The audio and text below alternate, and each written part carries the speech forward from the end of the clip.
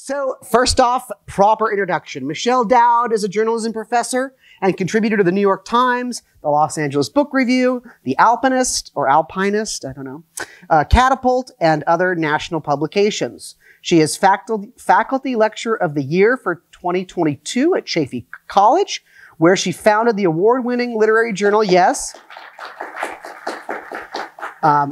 where she founded the award-winning literary journal and creative collective, the Chaffey Review, advises student media, and teaches poetry and critical thinking in the you don't often hear those two together, poetry and critical thinking, but in the California Institute for Men and Women in Chino.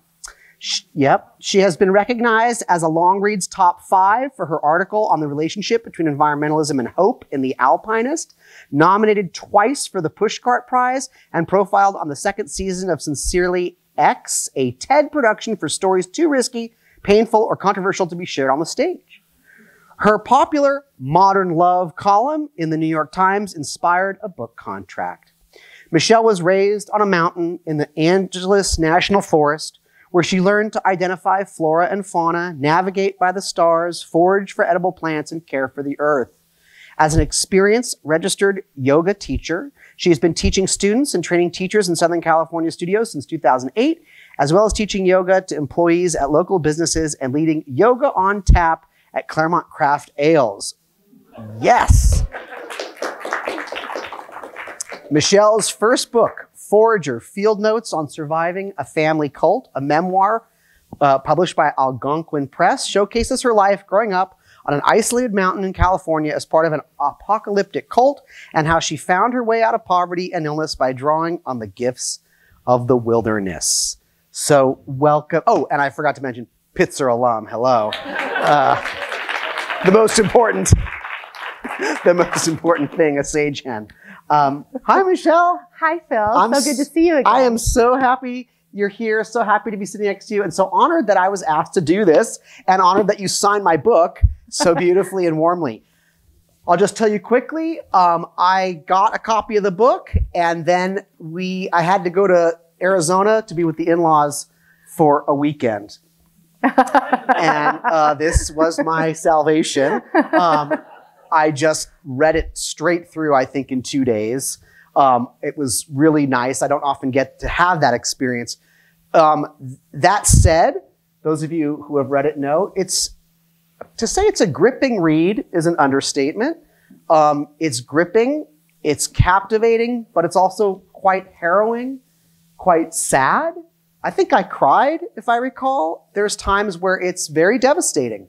And so it's this incredible, and I just have to say, I think I wrote this to you, but it's just so beautifully, and despite the harrowness of it and the often tragic and traumatic aspects, it's so beautifully written. I was just in it. And so congratulations on that. You've written an amazing, amazing piece of work here. So I'll just start. My first question is, what prompted you to write this book? I mean, was it just the time was right, or was there a trigger, or what was the background for finally sitting down and telling us your story? Well, there's more than one true answer to that question. The simplest version is that after the Modern Love column, I had agents calling me and saying, "You have a book in you, right?" And I thought, I guess I do. And so I signed with an agent and then wrote the book. So it really wasn't until I had someone who believed in me and was willing to put a little bit of money behind it. It felt like I was trapped into a contract that I felt like I could sit down and just write it. But that being said, my mom was also on hospice. And I think if I had not believed that she would pass before the book came out, it would have been difficult for me to write. I was also able, while she was on hospice, to ask her a lot of questions about her experience with plants. And so it gave me kind of an inroad into what I would consider a healthy conversation with her, because we had difficulty communicating with each other for many, many years. And talking about plants as she was dying was really a wonderful way to connect with her. Oh, absolutely. And I had the motivation to do so because I wanted to make sure that I was accurately portraying that aspect of her, because she hid it quite a bit. She was a little secretive, as am I. She had a lot of things that she kept very private, both during the years that she was raising me and after that. Well, I think I recall, if I remember correctly, even you didn't even know what an expert she was as a naturalist, and you sort of discovered that later on when someone was like, "Oh, that's your mom," and she, and that wasn't even so. Yeah, okay, but so thank you for that. So if I got it right, you you were okay, you were writing, you were out there, you were writing these columns. Agents came to you, "Hey, I think you've got a book in you," but I mean, you weren't writing a book about yoga or modern love, or this is your story and it's your childhood and it's your family.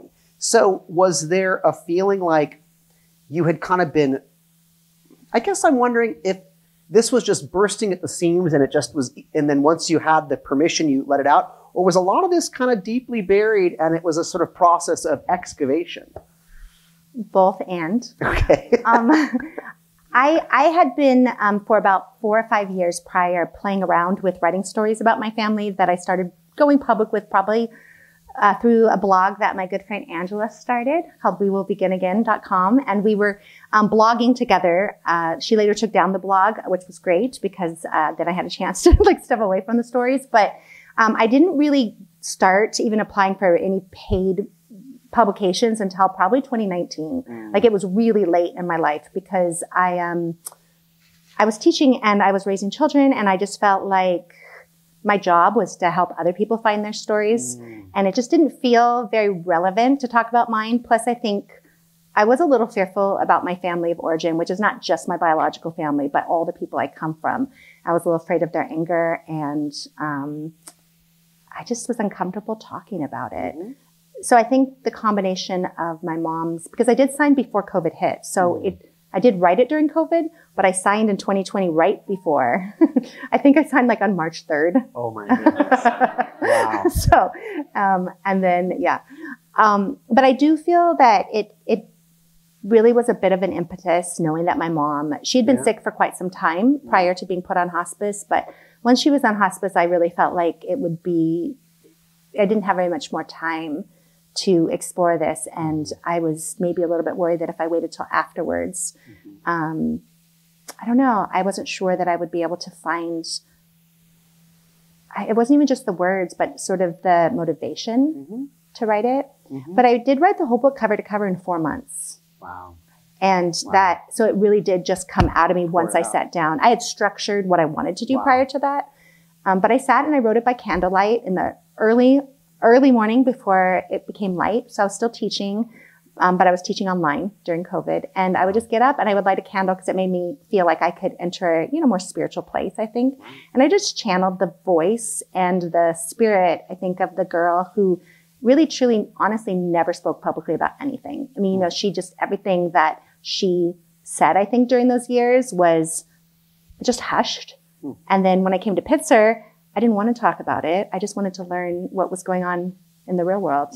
And so Which is Pitzer, of course. Exactly. Yeah. And I mean, Pitzer opened me up to so many wonderful opportunities. And the last thing I wanted to do in those days was look back at all.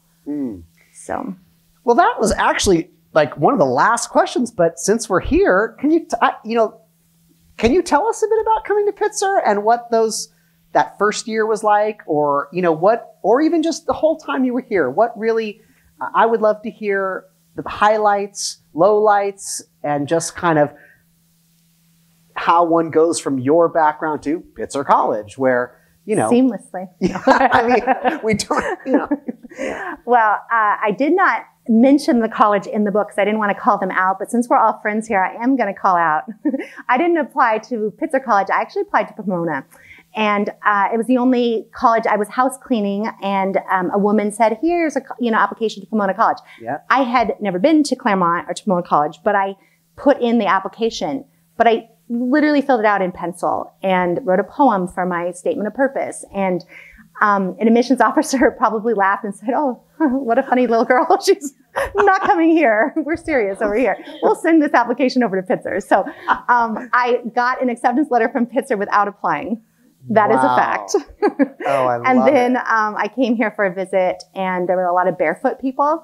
And I sat in on a class. So when I first got here, I went to a class in Scott Hall, and it was just a seminar. And I just sat in the back, and I thought there were girls wearing T-shirts and boxer shorts and barefoot.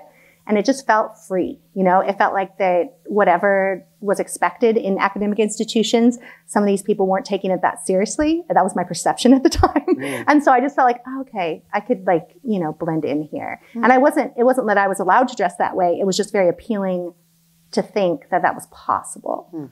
So I did move in when I was 17, and it was a huge shock. Huge shock. I mean, it shocked everything about my understanding of the world. And so it took me some time to figure out. You moved into the dorms? I did. I moved into Holden, which has since been decimated. But yes. And my roommate was Mormon, and she was very strict Mormon. So neither of us had ever, and both of us graduated from college without ever tasting alcohol, I did not dive into party culture. I dove into academia. So when I got here, all I cared about was reading books and learning. And I became closer friends with professors than other students because I really didn't have anything in common with other students. I didn't know the music. I didn't know television. I didn't know the kinds of things that people, you know, just culturally bond over. And I also had never really heard swear words, and I hadn't. You won't hear any from me, just so you know. You'll probably hear some from me. But there was a lot of things I was unfamiliar with, and it really made it difficult to know how friendship even, like that friendship dance that, you know, is sort of natural to some people. The people I knew, I was raised with since I was born. So we never did that. I didn't meet people. You know, there was strangers who were outsiders, and I wasn't like the things I did. Like when I cleaned for somebody, I was polite, but there was a lot of armor. And, so I just wore my armor all the time here for most of the time. Yeah. Wow. Okay. So on a weekend, what did you do? Well, I got married very young. And so while you were still at Pitzer. Gotcha. Yeah. And I married someone who had left the field. He was older than me, and he had left largely because of what he saw me going through when I was just turning 18. Oh, wow. So, but I'd known him my whole life since I was 2 years old. So I was doing that kind of thing. I was working a lot too. I was house cleaning. I didn't want to take out loans because I was so afraid of getting trapped. And so I just worked all the time. I worked multiple jobs. And so you were extremely busy, and you had a lot going on. Well, I mean, I was running away too. And I was deeply, deeply committed to everything I was learning here, but I also had to support myself. Absolutely. And what did you major in? I majored in English and world literatures. Any favorite professors or classes that you recall? Oh yeah. I remember all my classes, quite honestly. One of my favorite, very first classes I took, which was not in my discipline because I didn't know what I was majoring in when I came here. I took a world history through religions course with Alan Greenberger. Oh, wow. And he was amazing. Oh, man. Was it Greenberg or Greenberg? Before my time, actually. Okay. Well, he passed not too long ago. I got a note about that. Well, he was older even when I was here. And I also took from, my first advisor was Professor Glass, who I heard is going to be around this weekend. I doubt he's here today. Be surprised. But he was my freshman advisor. Wow. And what he told me is you just need to open his catalog and look for things that excite you. And that's what you should take. Oh, I love it. And that was just such a puzzling. But I was like, but what am I supposed to take? He said, oh, there's no supposed to. Do whatever you want. Like, what moves you? And I was like, I don't know. You know, so I sat in his office, and he was just like, no, just go through the catalog, look at the things, and tell me why you like them. Wow. So I took theater and music appreciation and dance and, you know, psychology. So I didn't start in my major. I just started playing, and I don't think I could have ever gone to anywhere that would have given me the kind of education I got here. Oh, I love to hear that. Yeah. Let's just sit and enjoy that for a while. All right, let me go for a couple more, and then we'll open it up here. Okay, I guess I am curious on the effect it had on your siblings. And obviously those would be your immediate biological siblings, but given the nature of the field, you really did have an extended family. Yes. So how has it been? Are they condemning you? Are they praising you? Is it neutral? Like, give us some of the details here. Nothing about this experience has been neutral. Okay. Nothing. So I have 3 biological siblings, and my younger 2 siblings came for all the opening stuff, like right before the book opened, and they were there on opening day. It has been wonderful with my brother. We have always maintained a relationship, but it has been distant because everyone in our family scattered, basically, like really early on. And my brother never went to college. He hasn't read a book since his early teenage years. And he read this book in one night. It showed up in the mail. And I did not give it to my siblings early. I was a little nervous about it. I met with all of them to verify stories and things as I was writing it. But I don't think that when I was talking to them about it, they maybe understood that this book was really going public in the way that it is. And I mean, I guess I didn't completely know how public it would be, but I was honest that I was writing something. But there was also an aspect with my brother that he said out loud is, first of all, that's the first book he had read since he was an early teen. And second, he said, you gave me a way of understanding myself. And I think that was probably worth writing the book just to hear him say that. Absolutely. So he read it in one night, and then he showed up the next morning at my house. So not the morning, but like later in the morning for him. And he showed up, and then he came to the events, and he was just so wonderful. And he had his friends read it so that they would have some idea where he came from, because he said he'd never spoken to any of his friends ever about how he was raised. Wow. And he said for the first time, when I went to his birthday party recently, and he said to all his friends, this is my sister, and she and I were raised in a cult together. So that was a big step. Wow. My younger sister moved to the East Coast. She came to Pomona College, actually. So while she was still in the cult, I drove down to the field and said, you need to get in my car. And I drove her here to the current colleges and showed her around. And she's 2 years younger than I am. So the four of us are within 5 years of each other, all of us. And I brought her here, and she said, oh, well, I'm going to go to the good school. And, and she studied really hard and took the SATs. Wow. And got in. And so she and I were both here at the Claremont Colleges together for a couple years. And then she went to the East Coast. She got recruited into insurance, and she did not want to be poor, as I did not either. But I think worse than being poor was like having to wear a suit. That was the scariest thing in the whole entire world. And she did have to wear one. So, but she has done very well on the East Coast, and she's had a family out there. So she flew out. And I think it was a little more challenging for her in some ways, because she's a bigger part of the story than my brother is. And we were very close as teenagers, and we became distant afterwards. But there's like these huge pockets of time where she's been deeply in my life. And so I think the fact that her story was told when she hadn't even told her husband the things that went on in the story, she's been wonderful toward me. She hasn't judged that I chose to do that, but I think it was just challenging for her. Yeah. And then our older sister hasn't spoken to me. So she kind of took over for our mom, and she runs, she runs the school from kindergarten through 6th grade at the Fields. Okay. And she's been telling me for years when we do talk that it has changed there, and it's completely different than how we were raised. And that is true to the extent that it is, our grandfather's dead, and there's not that extreme rigidity, but there's still not a single person who's ever been able to come out as gay there. There's never, they have actually put, young people through extreme programming to try to deprogram, their sexuality. And they also are very rigid about never speaking to people who are excommunicated and things like that. So, a lot of people have come out of the woodworks who I would consider earlier family of mine, people who knew my parents before I was born, who knew my mom when she was pregnant with me, people who babysat me when I was 1 or 2 or 3 years old. And they've all been writing on different social media platforms, including LinkedIn, like just all these strange places, finding me, my work account. Wow. And so I get letters every day from people who grew up at the Field, and also people who grew up at the Field after I left, whose parents I knew. And they've shown up every event that I've done, probably including today. How many of you, just raise your hand if you went to the Fields ever? Okay, so there's a few in here. I was going to say there's always some. Okay, yeah. And everyone had a different experience, of course. And so I try to say this, and I want to say it again, is I don't speak for everyone's experience. Every decade was very different there. And I think my grandfather probably was more extreme at the end of his life in terms of how mercurial he was and how violent he was. And I didn't know him when he was young, and I didn't know how charismatic he was. And I think that there were times probably that it wasn't that unhealthy at the beginning and before it turned really restrictive. It's hard to know. I've done some research, and I've heard so many stories. I'm thinking about doing kind of like an olive Kittredge style compendium of, different ways of relating to the field. But we'll see. Thank you for that. That's a lot of information. Sorry about that. One more, if the audience will let me. One more. I have so many questions, but I don't want to abuse the podium here. Okay.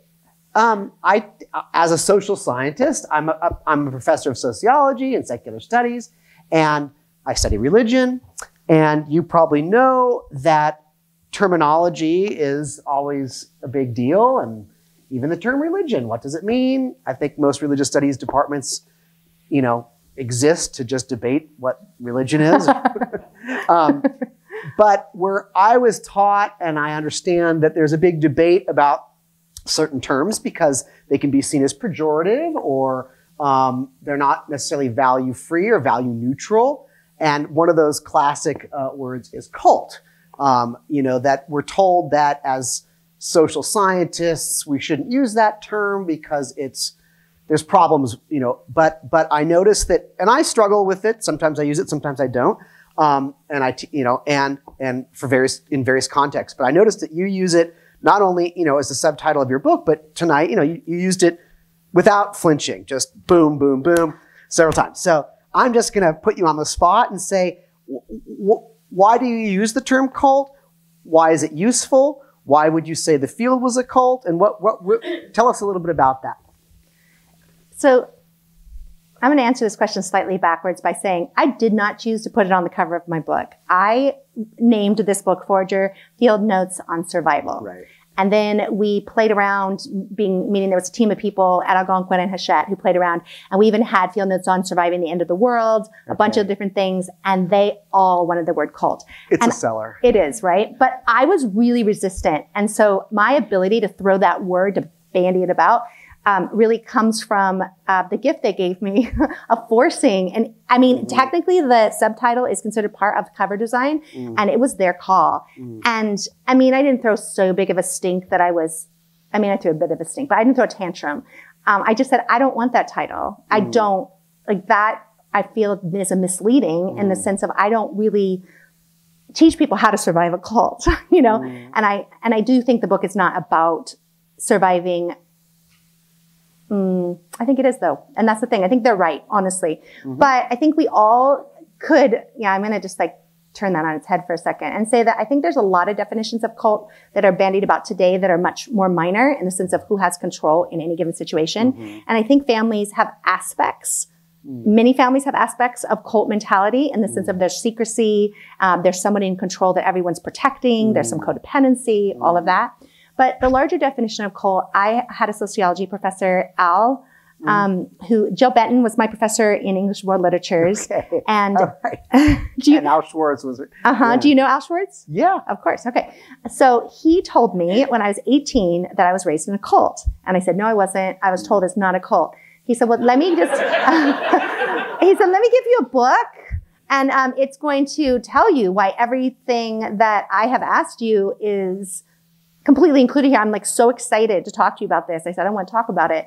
We had that conversation many times. I was always at their house. Oh, wow. And he said, this is fascinating because so many cults aren't successful. And what an amazing thing that your grandfather was successful at this. And he made it seem that I came from royalty or something, this fun cult. But the thing about the cult was that when you think about how there's more than one definition, but one of the main ones is that there is a charismatic leader. And even if that charismatic leader is dead, there is somebody that people are still relying on for the authority. And that authority, I know that people rely on, quote, God as the authority, but God in the Bible is told through so many different viewpoints, right? There's so many, these are 66 books, and there's the, Old Testament, the New Testament, and so many different generations that they were not more than thousands of years difference between some of the books. So you get some human who comes and says, but I know because God has told me what it really means. And then they can say anything after that. And people have to not only obey, but that the whole group then punishes people who don't. And that's one of the main things, and that people have to give up identities outside of the cult, that there's a great deal of secrecy that goes on. There's secret rituals. Usually in cults, very little is written down, or the things that are written down are for the public performance of outsiders, but not for the people who are on the inside.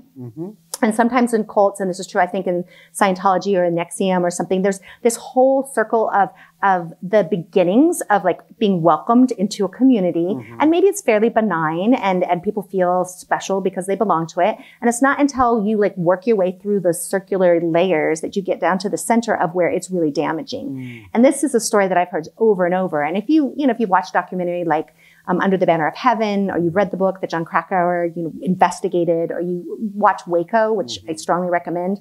The people who get into the very, very inside, they don't know what they're getting into until they go through kind of a series of tests.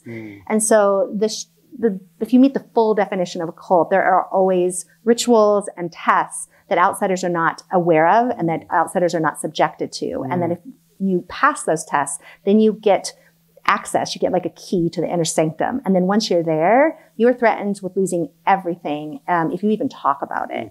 And then you are another main criteria of a cult is that if you speak about it afterwards, everyone will call you a liar who was inside the cult. And that is completely still true at the field, is that the people who left and they contact me and they say, just so you know, this happened to me, it's the same stuff. But the people who are inside said, no, that's never happened. And, it's really easier in life to go along with the system than it is to defend the people that system hurts. And there are plenty of people inside that it hasn't hurt. Because if you stay, it's possible. And I think my sister's had this experience. She has never been alienated. She spent her whole life doing what they asked her to do. And she has a pretty good life. Her life is not tortuous. She really believes in what she does. She has a sense of purpose. She has a community. She has children, a husband who I grew up with, that we've always known. And so it's the people who can't, for some reason, perform whatever the cult needs you to perform or question or are upset at the way that other people are treated. Those people are the ones who suffer, not the people who are able to perform, Thank you for that. That was, man. And that was really good. Yeah. Excellent. Thank you. All right. I have many more questions, but let's open it up. I'd love to hear. Okay. Alexis, yeah. I do have a question because when I was reading the book, it resonated a lot with me. I grew up in an abusive household. I grew up very religious. I grew up with lots of things and lots of different things. So what I thought was interesting, and I want to know kind of how you found this voice. You talk about the things that are happening in real time, some of them, right? And there's a normalcy about it, right? It doesn't feel threatening. It doesn't feel violent. It doesn't feel any of the things that we associate with it now. And I feel that way about a lot of things that happen to me. And so how did you find that? Because it's written so beautifully to like make it, probably with everybody kind of feels that way about certain things. How did you find that? It's unique, I think. first of all, lovely to see you, Alexis.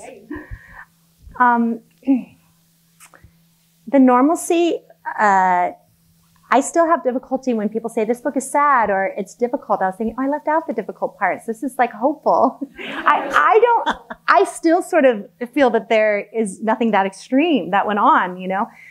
But it was very intentional to use a first person voice and a real time voice. And if, you're familiar with like structure, many of you in here, you might notice that the voice changes a little as she gets a little bit older. So it's told in a kind of a choppy, very intentionally like really immature voice at the beginning because she doesn't have the language to talk about what's really happening to her. And then it starts developing further, but at no time other than, you know, the intro and the epilogue is there a sophisticated voice that's analyzing anybody's intentions.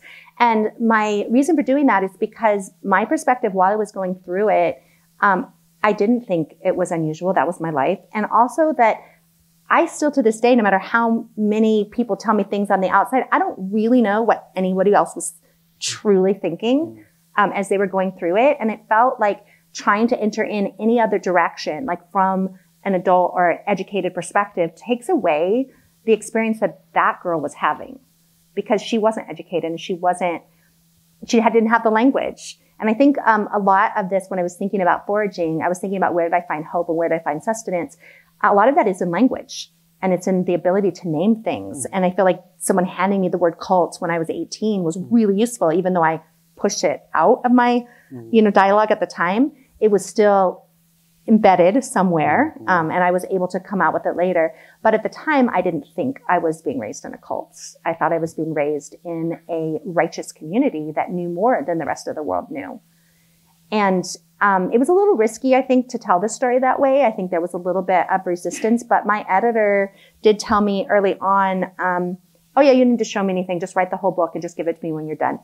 And so when I did that, from the time I handed her that first draft, we didn't take out any chapters. We didn't add anything except for the epilogue, because she said, oh, now I get it.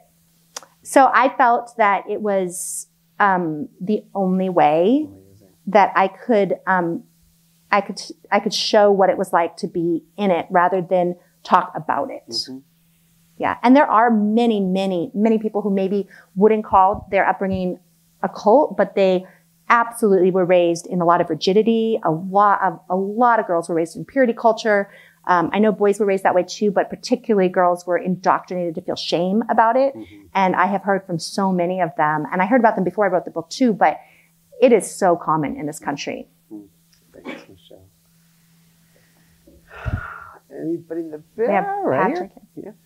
Well, I'm just curious to hear more about your relationship with your mom. I know it was troubled, but I believe I've also heard you speculate about maybe she was consciously not trying to give you tools to actually escape. So I'm just kind of curious about that and the legacy, good and bad, that your mom has in your life today. It's a beautiful book, buddy. Thank you. Patrick and Alexis are both Pitzer grads as well. And I think I don't know, Patrick, did you take a class from Professor Zuckerman? I sat in when Alexis was a student. Oh, yeah. I've read your books. I knew I liked you. My mom is a complicated character in the book, but she was also just a complicated person. I don't know what my mom was consciously doing or not doing, but she did not like being a mother. And even at the end of her life, she couldn't even remember when we were kids. And not because she had memory problems, she could tell you everything about the plants. But she just had a difficult time, really. She sort of handed over her babies when they were very young. And my dad, too, said, oh, I don't remember anything about your childhood. And I said, well, yeah, probably because mom was doing it. He said, mom wasn't doing it. Mom was like on the road. And so I think that there was just a lot of times she wasn't around, and I really craved her attention. So I paid a lot of attention to her, even as she wasn't paying attention to me. But I think my mom was truly curious about everything. And I feel that she was a victim of her father's authority. And because girls were not respected where I come from, she had to very masculinize every aspect of her being. She looked very masculine, but she also had to, maybe not had to, she chose to, whatever, it was a survival technique of hers, to become more masculine than her 3 older brothers, and my other cousins who come from her brothers will say, oh yeah, your mom was definitely the toughest. Like she was by far, and she was my grandfather's star, even though she was female. So, I think she worked really, really hard to impress him. And so she developed her very rational mind, and she pushed away those nurturing sides of her. She also didn't like me at all when I was a kid, and I don't blame her for that. I think I was a really difficult kid for what she was trying to do in her life. And it was probably very annoying to have a kid who kept asking you questions when you really, really, really didn't have answers to those questions. And I think that she also knew on some level, and my younger sister will say this too, that there wasn't enough room for all of us at the cult. Like she had 3 daughters before she had a son, and I think she could only groom one to really take over. And that's exactly what happened, is that our older sister took over for our mother. And for many years, they worked side by side. And our older sister will also say she had no relationship with our mother. Our mother really didn't want a relationship with her children. And at her death, they wrote an obituary at the field, and we all showed up for her service. And the obituary didn't mention she had children or grandchildren or a great-grandchild. It literally just didn't mention it. And they published in their, interleaguer stuff and all the published stuff they put about her passing and the sadness of her passing did not mention her children. And I just think it wasn't a part of her identity.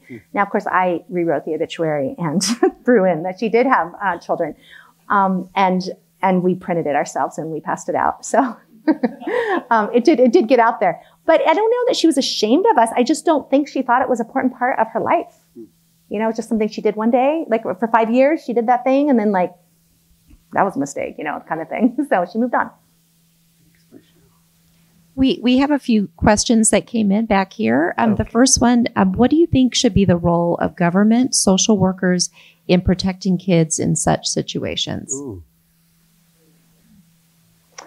So that's a big question, obviously. One of the problems with anyone's ability to protect kids in these situations is that these organizations only succeed if they are extremely secretive.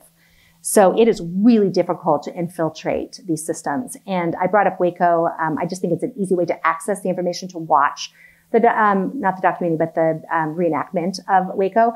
It's just that I truly believe had there been a siege when I was young, they would have fought off people and they wouldn't have necessarily, I wouldn't say they didn't care if their kids died, but they would have thought that it was better for their children to die, in the kingdom of God than to be taken and raised by outsiders.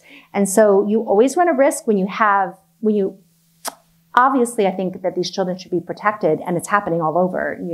There's, tons of sex trafficking happening in these cults too. And they're being married off to older men and all the things that are happening. But, using force to come into these communities often has disastrous results and for the very children you're trying to rescue. And so it's a really hard thing to identify these places. And then once you identify, the children have all been, I don't love this term, but I'm going to use it, brainwashed.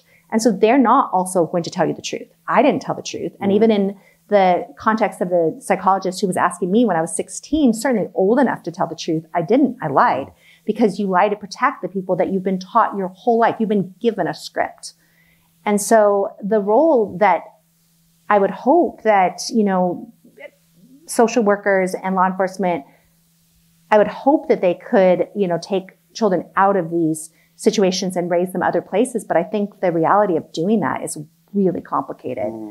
I'm actually going to work with, it's just short, but working with law enforcement who are looking at, being trained for special ops units for cults. Oh, wow. And so I'm just doing an online program with a retired police officer who has investigated cults for his entire career. He's like in his 70s now.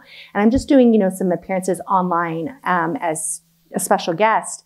And I think that it's probably useful to find people who have chosen to leave at whatever point, but also ones who have been removed because many of them have turned violent because it's a really, really difficult. Steve Hassan, Dr. Steve Hassan, is that how you pronounce his last name? He is considered a renowned cult expert, and the work that he's doing right now in deprogramming comes from people who have left these situations, but they're already out. So it's a whole different form of deprogramming. Yeah. Interesting. Another from the QR. Yes, machine? we have another one. As you wrote the book, did any memories you had forgot about from childhood come up? And how was it to relive these experiences through the writing process? I think that the writing process was incredibly nurturing because I was in control of it. Like I was creating a safe space to have these memories. But I was dreaming constantly, and I've been having nightmares about certain aspects of my childhood my whole life. I have gone through periods of time where I scream uncontrollably at night, like those night terrors that you can hear yourself screaming, but you can't make yourself stop because your body's doing something that your mind can't control. So I think the writing of it felt so much safer than the sort of intermittent memories, the triggers that would come across during my lifetime. I have done work with cognitive therapy and a lot of somatic therapy, or I don't think I would have been able to write the book in a way that wasn't self-harming. And by the time that I wrote the book, which is much later in life, I was able to write it without breaking down during the writing process. And, I've been teaching writing for a long time, and I do think it requires some degree of distance to be able to capture the emotions. I think when you're having the emotions, they're too raw. And if you were going to capture them for a reader, and the book is written for an audience, so it's not written as catharsis. It's not written as my journal. And I did very fortunately have access to hundreds and hundreds of pages, mostly not actual books that were journals, but just tons of pages of writing that I did as a little girl, and as a teenager that I had literally put in a box and put a lock on it and carried that box around to all the different places that my husband and I and our children moved over the years, and then didn't unlock it until I went to go talk at TED. Was the first time I unlocked it. So I had access to the actual voice of the little girl. So it was easier, I think, to go back there because I had her voice with me. Wow. And I have the actual original Sears catalog. I was going to ask about that, but I don't.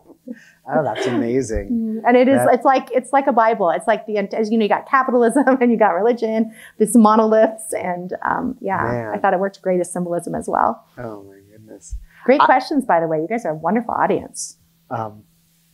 Great. Yep. Oh, sorry. You mentioned your grandfather. I'd like to know a little bit of the history behind the fields and the cult and how it got started. My grandfather was an orphan who came from Oklahoma to Southern California in the 1920s. There is some discrepancy of how old he was, somewhere between 12 and 16 when he arrived here. And he studied under some preachers' religious institutions in LA, and then started working for the Boy Scouts when he was probably 19. And he was running troops at the Boy Scouts. He learned a lot of his idea of how to run boys groups through Boy Scouts. At some point in his 20s, he decided that Boy Scouts was not giving him the kind of freedom that he needed to, in my opinion, control groups of boys. But he left the Boy Scouts, possibly under suspicious circumstances. It's very difficult to tell. But by 1929, that's the first newspaper articles of him taking outside groups that weren't Boy Scouts into the mountains in Los Angeles National Forest. By 1931, he had named the organization. It was an all-male organization for decades. And he started to cull boys in after-school programs, and they were playing sports and doing what they called a Bible band. And so he trained them to play music and to play sports. And some of the members of his very first group in the early 1930s followed him up until their deaths. I would say the last one probably died about 7 years ago. And were with him, never married, were just like his followers even after he died, and took over. One man who was there when I was born, not my father, he took over when my grandfather died in the 1980s and stayed there and ran the organization, and he joined in the 1930s as a young child. So, my grandfather's system during the 30s, 40s, and 50s, it was all male organization. When my mom was born in the 40s, she was the first girl at the organization because she had 3 brothers. So they were all raised, in this boys' system. And then my grandfather had to think about what to do with her. So he let her hang out with the boys. And then at some point, probably when she was about 13, my grandmother decided to also allow girls formally into the organization. And after that, they had their first wedding. And I think it became more strict after that, because before that, boys had to be celibate supposedly.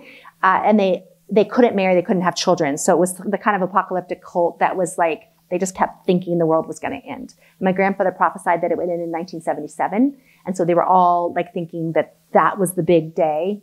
And then, spoiler alert, it didn't happen. And so, yeah. And so after that, then he changed the story, and he said that the dates were wrong, and that Jesus was really born at a different time, and the scholars had gotten those dates wrong. And my uncle, who I talk about in the book, he was constantly doing interpretations of the stars to predict when Jesus was coming back. And there was just a lot of that, like this. They made it seem so logical that there was a mathematical system to when, God was going to destroy the world. And then there'd be 1,000 years of terror. And I was trained to be part of the army of God, possibly to lead one of the troops in the army, or like one of the groups in the army of God. And, that we would, survive in the rocks and the crevices of the mountain the world, yielded to sin. They used Revelation. So the symbolism was like different at different times, but you have the blood rises to the horses' bridles, and you have all the different creatures, and the lion's head, and Yeah. Seven-headed beast. Yes, yes. And the number 666, but this is also open to interpretation. I feel that all of this is open to interpretation, but at the time I was taught that it was true. Very useful for poetry, by the way. A lot of metaphor and yeah. Thanks, Rochelle. We have a few more. Another from the QR code. Yes. One of the most tragic parts of your memoir was the utter lack of nurturing that you experienced. My observation is that you today are an incredibly nurturing person. Any insights as to how that happened? I think, to be honest, I've struggled from my lack of nurturing my whole life. I feel like it's still something I struggle with. And when my agent wanted me to write an inspirational book, I told her that no way am I going to write an inspiring book about like telling people that you can overcome. I think that we teach best what we most need to learn. And so I became a teacher very young. I literally taught my first college class when I was 21.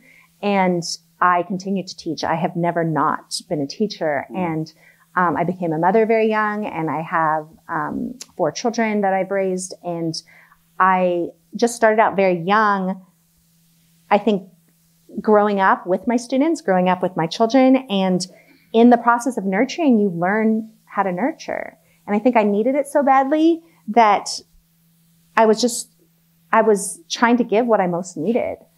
And that's taken me a long time to understand that. I mean, and there's boundary issues with that too, because I think I was just I was creating community and I didn't see it as a hierarchy, because where I was raised was so hierarchical. The last thing in a million years I wanted to do was recreate that. And so I was always with my children and with my students. I was always creating, to the best of my ability, non-hierarchical structures, communities where multiple voices had equal weight. And I always went by my first name as a professor, which a lot of people at Pitzer do. So that seemed common to me. But all my students have always called me Michelle. And I just wanted to remove those barriers. I felt like that what I could best give was the ability to ask questions that the students would then find the answers to. And I feel like I've lived my whole life that way, asking questions that I don't know the answers to, and then discovering them with so many wonderful young people who bring in different types of wisdom. And at the time, some of the young people were older than I was, but we learned together, including, my children also taught me a great deal, as they had a different experience of the world than I did. Quick follow-up on that. How do you feel your children will take this book when they, and if they read it? So, at least 2 and maybe 3 of my children have not read it. I know one of mine has read it. They find it very painful, and it's not something that I want to push on them. Right. So I don't know entirely the answer to that. I raised my children to have respect for a variety of types of faith communities, partly so that they wouldn't boomerang and look for something they didn't have. They all publicly identify as atheists, but they were raised in the Claremont United Church of Christ system, and in the church schools and in all the different ways. But the theology that they were taught there was so open and affirming that I felt that they had the opportunity to see community that is healthy. And I wanted them to have other adults that they trusted that were not our family. They did definitely, trust their father and their wonderful, his sister, their wonderful aunt and her husband, their uncle and their cousins. And they had family here, but, I wanted them to have a bigger community, partly because I didn't want them, to go back and seek, something that they felt was denied them. Interesting. Thank you. Thank you. I did see one hand down here, and then we'll take another question. Okay. Yes.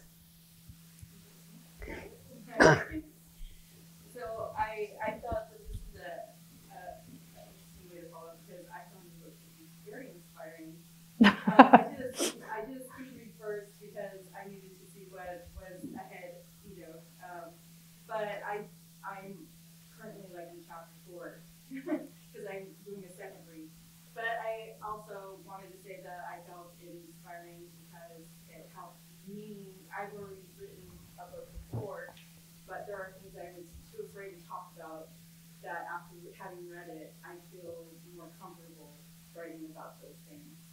And also, there was on page 65, because I really like Anthony's, it says, if I ask her where to sit down in his house, she laughs and says, Lord have mercy, move whatever you want to, child. You belong any place you want to be. And my favorite quote by Maya Angelou is, tattooed on my arm, you only are free when you realize you belong no place, you belong every place, no place at all. The price is high, the reward is great. So I'm curious, is that a direct quote by Anthony, or was it somewhat inspired by, I mean, she was a Quaker and all, so who knows her back history. So that was a direct quote to the best of my memory and the notes that I made of her.